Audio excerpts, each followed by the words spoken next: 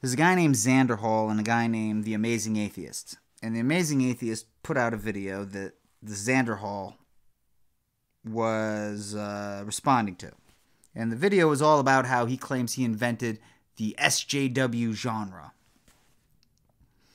And that he regretted it.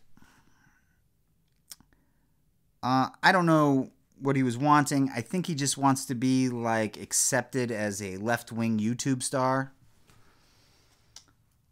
And at a certain point, both these guys claimed that this dude never really did any real damage. He never really like participated in any culture war stuff. He was just simply responding to videos.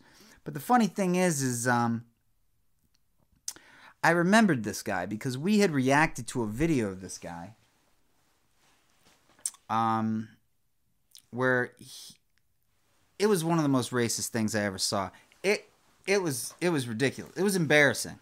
It was very easy to make fun of. This guy was ranting about how slavery had no real consequences and systemic racism was just a figment of our collective imagination. And when I say racist, I mean he was like doing voices and stuff. It was bad. And I sent our reaction to that video to this Amazing Atheist guy, and he blocked me. I don't think he was up for having an argument. But it was just odd to me that these two, in the process of trying to apologize, was failing to acknowledge that he participated in culture war stuff. I happen to have a clip here. Because you're somehow oppressed and I'm somehow powerful? I don't like being treated as though I've inherently done something wrong and should feel bad just because my skin is the same color as some people who did a bad thing way back a long time ago. When he did that, when he said what he just said, he lifted his arm up and pointed to the skin on his forearm, and he was wearing fingerless gloves. See, this is what I'm getting at. His aesthetic choices point to a lack of self-awareness and therefore a lack of intelligence that no one should trust. I mean, maybe this guy really did have a change of heart. He's a YouTube star. He won't acknowledge that he was ever a right-wing YouTube star, but he wants to be a left-wing YouTube star. He wants us to believe that somehow in the middle of adulthood, he just suddenly gained empathy for other human beings. He wants us to believe that he had a genuine change of heart, and this isn't, because he's tired of getting dunked on, or maybe TOS is a lot more strict than it used to be. But you know what? Maybe he's a grifter. I don't really care, because at best, he's just dumb. Let's hear some more.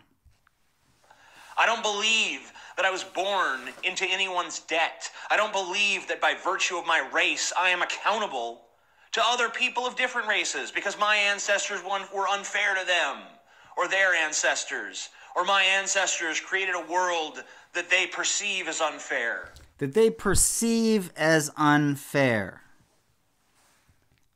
Listen, dude, I don't understand what this guy wants as far as redemption goes. I think he just wants to be more acceptable in left-wing spaces, more passable.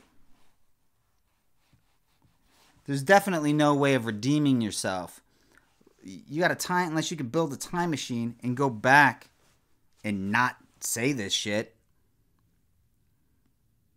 You certainly haven't acknowledged that you said anything wrong. If you're just claiming that you're reacting to like SJW videos and that was your entire brand. I mean, listen, by the way, I never understand that whole SJW thing. Like accusing somebody of caring about social justice is not the own you think that it is. I've seen the videos. It's like what libs of TikTok is today. It's like, I saw one that's like mildly amusing, I think once, but like I never understood what the context was.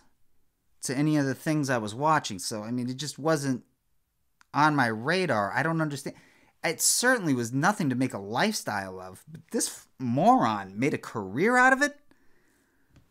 And he's got tons of content, dude, that I am just not going to be able to resist reacting to. And I don't care if he disavows it or not. It's just too luxurious. I mean, listen, you're looking for a charitable argument from me? I'm going to send you to the United Way. They'll give you a charitable argument. I'm interested in making fun of stupid people who say stupid things. And frankly, I don't want this guy. I want nothing to do with him. I don't want him representing me out there in the universe, in all the spaces that I'm not allowed in. This is not the best we can do. Because this guy's a moron at the end of the day. If you crashed a plane 20 times in a row, right? And I'm not getting in the plane with you just because you promised that this time you took lessons. This isn't about redemption. It's about competence. This dude's a joke. You know, in this video, he's got long blonde hair. He looks like a roadie for the Oak Ridge Boys. Or he's auditioning for the Sons of Anarchy.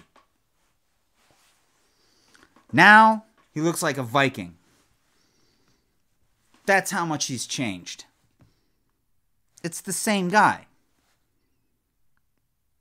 He just has a different haircut.